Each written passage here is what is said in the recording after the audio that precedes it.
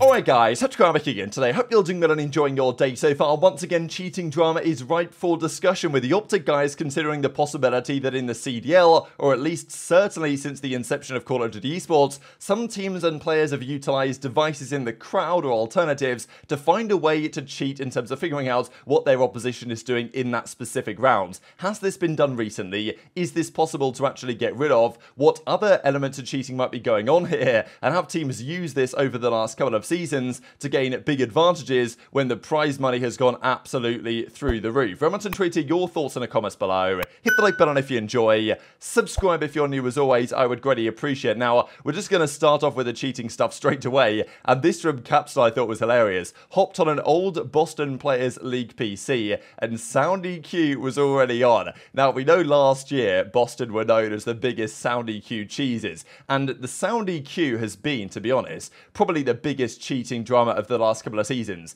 There's always going to be cheating conversations in absolutely every sport. Doesn't matter what it is, whether it's the teams paid off the refs, whether it's the whole you know, the de-inflated footballs or whatever it was a few years ago, or what we're going to discuss here in a second with even in baseball, where apparently when the team knew that there was going to be a curveball coming, they would be smashing a trash can to tell the pitcher was going to throw the curveball, so they would smash a trash can so that the batter knew that it was going to be that shot. These things happen everywhere. There's always cheating dramas. Absolutely. You can't possibly avoid it in sports. And as the old saying goes, if you ain't cheated, you ain't trying. And it's happened in esports as well. So sound equalization was supposedly discovered on the PCs during the Cold War season. Now, in Cold War, apparently, this was a big talking point of a few months ago now, and Dashy actually implied that there were certain teams, one specific team, and the team that he implied was Toronto, and even Hixie actually said that it was Toronto. Like, of course, he wasn't on the Toronto team at the time in Cold War, but he said that it was, but then I think Marky B and Cammy said, no, I don't know what you're talking about, mate. Definitely not the case. But the rumour is that one team, maybe Toronto, maybe not, discovered sound equalization as a setting on the PCs during Cold War. Nobody else used it, and it was enabling them to have all the knowledge and the sounds that other teams didn't have in Search and Destroy, and gain a significant advantage in that game mode. Of course, nowadays we know, though,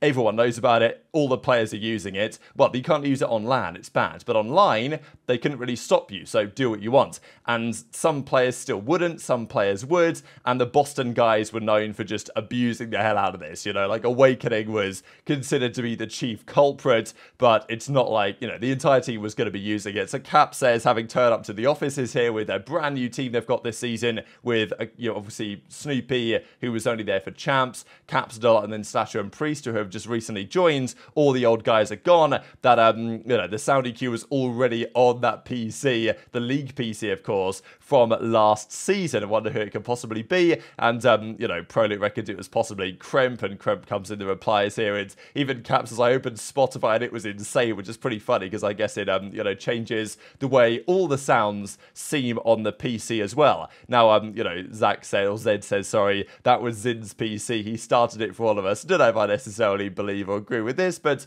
intrigued to your thoughts in the comments below. Now, the type of cheating we're going to discuss today is not cheating like this. I actually saw this clip that someone pointed out to me that, because this is on console, actually, this is on PS4, and yet someone is, I mean, yeah, these shots are not legit. So maybe it's even possible nowadays on Black Ops 4 to be virtually wall hacking and aimbotting on the console, which is definitely not ideal. But we're not talking about the Jimbo type of cheating, you know? We're not talking about wall hacking. While this has happened, and unfortunately likely will continue to happen for players in the Challenger side, players you'd think don't do this that often. Now, unfortunately, some players do. Jimbo got exposed for it. His account was banned during the Challenger World Championship not that long ago, and I mean, it's just absolutely crazy stuff that his account got banned. I don't think he was cheating right then and there, but he was cheating, we believe, in the qualifiers leading up to this one online, and therefore he got exposed. And there were some funny clips that came up from aBeZy, and he was like, Nick Classic, who was FaZe's sub, was teaming with Jimbo and used to say, damn, this guy's actually the best player I've ever seen. Like, how is he possibly this good? The talking points that the OpTic guys are having are around the crowd reactions. Now, crowd reactions in esports is not a new thing in terms of using them to your advantage. often you'll find that when a player is defusing the bomb or when a player is coming up behind another player, the crowd are naturally going to go, oh, like there's going to be a bit more energy in the crowd. This isn't really a thing that affects regular sports, because in normal sports, all the information is available. You're playing tennis, you're playing football or whatever. You can see what's going on the pitch, on the court, whatever, right? Whereas in esports, I can't see what's going on their monitors across the other side of the stage. The crowd can, and therefore there's an information gap there which can be potentially exploited. Obviously, it's been a big talking point in Counter-Strike for years, especially I think the Astralis team at one of the Denmark majors. The crowd was just blatantly helping like the local team. It was actually outrageous. And we know this has happened with certain individuals in the crowd over the last couple of seasons have, you know, just because they're fans of the team and the player, talked about it, right, and tried to help their, you know, their team. Now, a lot of the time, these people either get quickly shut down, are not loud enough to be heard, or get kicked out of the venue. That does happen. But, you know, that's pretty blatant attempts to give information to the players that they shouldn't otherwise have. But what if you're not being blatant about it, right? What if you're not holding up a sign that says A or B? What if a team is trying to find a way to make this very subtle? So this is the talking points that the OpTic guys have. I'll share what Bo said as well on this story in the baseball side. And then Scump and Hitch seem to think like, this will have been done. Someone will have tried this. It's so easy to accomplish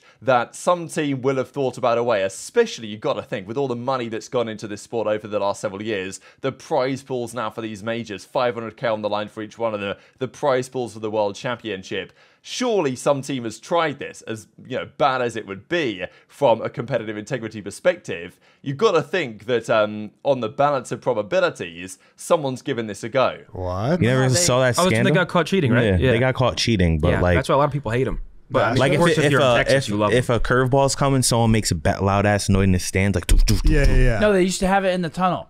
We were talking about it yesterday. They used to have like, they'd use the back screen and then they'd have a monitor like in the dugout, and if they saw like a curve coming, they'd hit a trash can in the tunnel.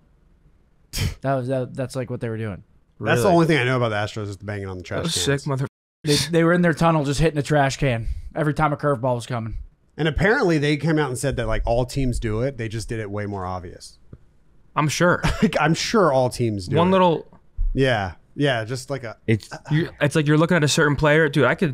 You're telling me, if we were like screen watching a search tournament, no delay, dog, and we were in the same room, you could just look at me and just go. Yeah. You know. Yeah. Oh, there were times. They're going A and this is B. There were times where I thought about how easy it would be. B. Like if I'm sitting watching the game, like I got my vision camera because I'm right there, and like you guys are playing on stage, and I look and I see TK going B, and I just hit you with the little like flashlight. It would be easy. It would be so easy, But like it would be sickening. Or I have an AirPod in. it's definitely I wouldn't be surprised if someone's done it in Call for of Duty. sure someone's done. You think so? No doubt. I mean, can of the worms most here. notable, like the most notorious way to do it is look at the crowd or have like a little earphone to the side. You know what I'm saying? Remember, like Didn't back in someone that? used to play with their earphone? Yeah, Rick. Yeah, Ricky used to play with his earphone off. Oh, that Yeah, shit, Ricky that played shit. with one earphone off all the To time. listen to the casters. Just like it was like a habit. I like think at they're home. going B. So I don't really want to bash on Keeks here, right? But Keeks is like kind of the classic example of the crowd's cheating thing, shall we say, like especially during the Vanguard World Championship when Keeks was making a fair bit of noise, shall we say, in the front row in terms of what's going on, and this funny meme was born as a result. But in that case, it's pretty blatant what's happening. What if you're being less blatant though? And this, to be fair, I remember we talked about this last season because Scump had also talked about the whole Hans Niemann drama. I don't know if you guys are following this at all. I know it's been a big talking point though, and it even made loads of mainstream news when this was confirmed last week sometime.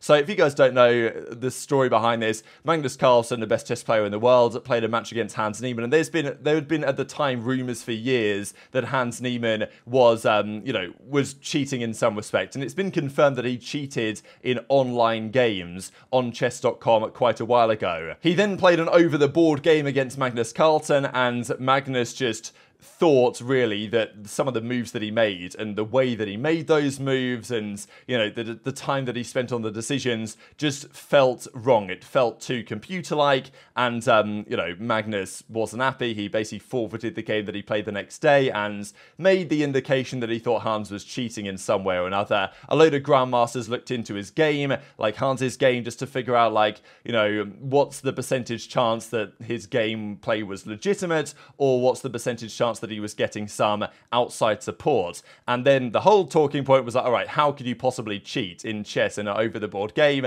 And people came up with like the anal bead theory, and this is where this kind of talking points kind of well, became a bit of a meme in gaming culture in general as to how this might be done. There's other ways that you could theoretically cheat with like an earpiece or something and tell you the moves or what to play. And you know, the theory was that Hans's gameplay was significantly better in games that were live broadcasted, because it's much easier to cheat, have someone help you cheating when they can also see what the moves are, rather than you having to transmit the moves them and they give you the moves back. This was all the talking point anyway, and recently this has now been effectively cleared. Now, it's not to say that Hikaru and Magnus don't think Hans cheated, but it's just Hans decided to bring a big lawsuit against these guys, and it just became easier for all parties just to call it a day, really. But I still believe that those guys in question think that Hans is definitely pretty dodgy, and although his rating did increase quite considerably in the following months, it's now fallen off somewhat. So anyway, it's still a bit of a discussion in the chess world that